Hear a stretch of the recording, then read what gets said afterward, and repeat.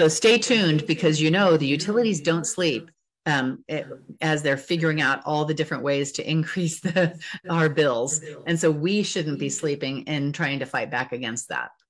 So again, before we leave this segment, tell us again what the GB Wire Unfiltered audience can do both for November 2nd, which is the solar rates change, quagmire, what is it called, bait and switch, or whatever you want to call it, and also for execution or implementation of AB 205, which will be sometime next year by CPUC. Right. So you should call or email your legislator and say, hey, repeal AB 205's solar tax, because they could do that before the PUC makes a decision next year. They could do that when they come back in January, and they should, because now the utilities have put their proposals for this monthly utility tax on the table, they are egregious, unwarranted, and unnecessary. So the legislature should just repeal that middle of the night piece of the trailer bill.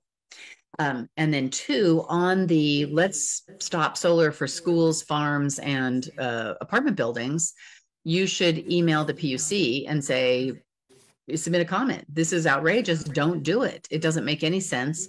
And it really is, it's going to kill schools' abilities and farms' abilities to really have any cost savings from the solar that they put in or the solar that they plan to put in. It's just crazy.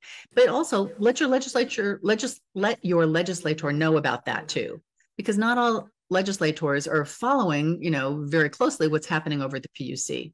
So really, this is a coordinated effort to just squeeze people's ability to make their own power from solar and make any money from solar, cut their electric bills from solar, to keep us captive customers paying through the nose to PG&E.